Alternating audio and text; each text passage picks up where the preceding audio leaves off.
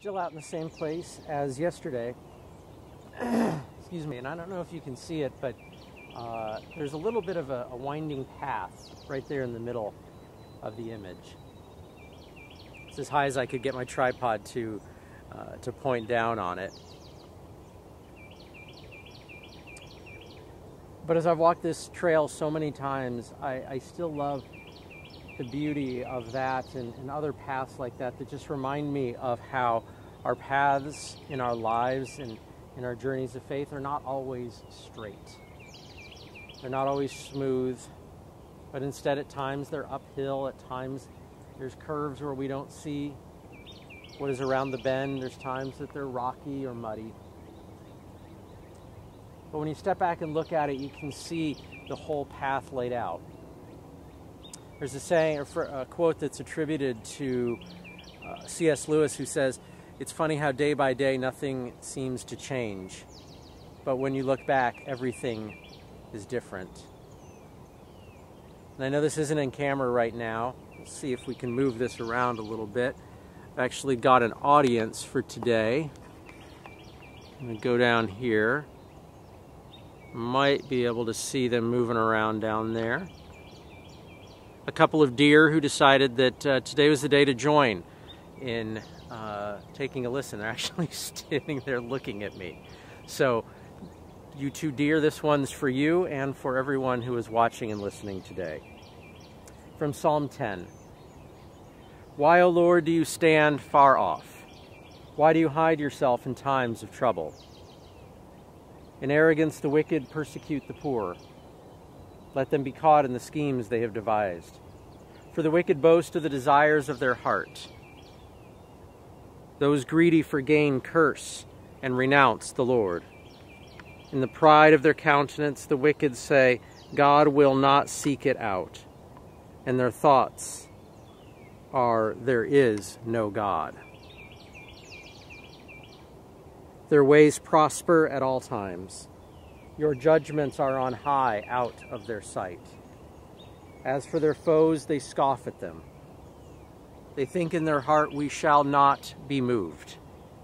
Throughout all generations, we shall not meet adversity. Their mouths are filled with cursing and deceit and oppression. Under their tongues are mischief and iniquity. They sit in ambush in the villages and hiding places. They murder the innocent. Their eyes stealthily watch for the helpless. They lurk in secret like a lion in its covert. They lurk that they may seize the poor. They seize the poor and drag them off in their net. They stoop, they crouch, and the helpless fall by their might. They think in their heart, God has forgotten. He has hidden his face. He will never see it. Rise up, O Lord. O God, lift up your hand. Do not forget the oppressed. Why do the wicked renounce God and say in their hearts, you will not call us to account? But you do see. Indeed, you note trouble and grief that you may take it into your hands. The helpless commit themselves to you. You have been the helper of the orphan. Break the arm of the wicked and the evildoers. Seek out their wickedness until you find none. The Lord is king forever and ever. The nations shall perish from his land. O Lord, you will hear the desire of the meek. You will strengthen their heart. You will incline your ear to do justice for the orphan and the oppressed, so that those from the earth may strike terror no more.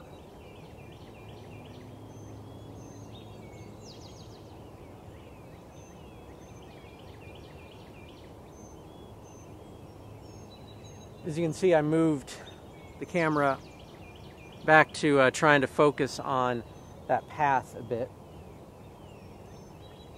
The title of this, the poem for today, written by Leighton E. Williams, is Tell Me Something Better. Focusing on verse 1 of that psalm we just heard. Why, O Lord, do you stand far off? Why do you hide yourself in times of trouble?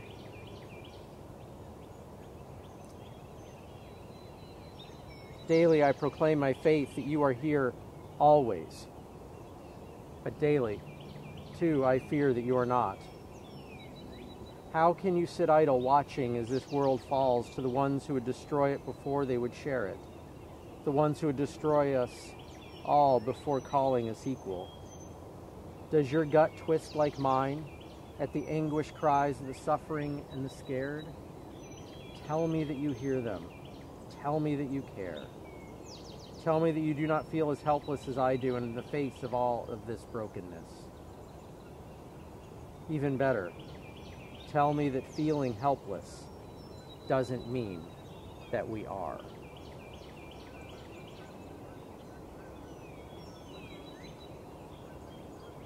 Tell me that feeling helpless doesn't mean that we are. That is a statement that's going to stick with me. Because in so many things right now, yeah, it is so easy to feel helpless. But we are not. We are not helpless. We are people of prayer. We are people of hope. We are people of proclamation. We are people who speak of a God who is our rock, who is our foundation, who is that solid place upon which we may build our lives.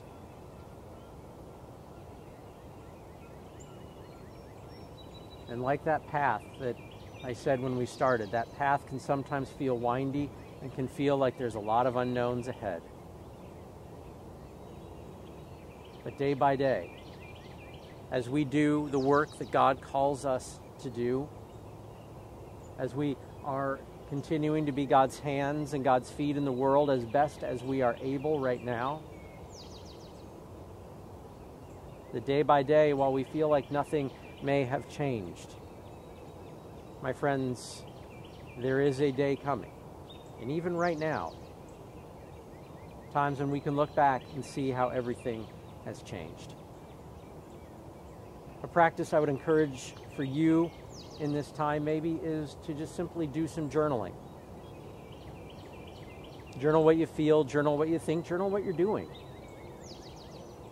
Write down who you're calling and who you're reaching out to, how you're connecting with people. And when all this is behind us, to be able to look back and see the work of God's hands through yours. Grace and peace be with you.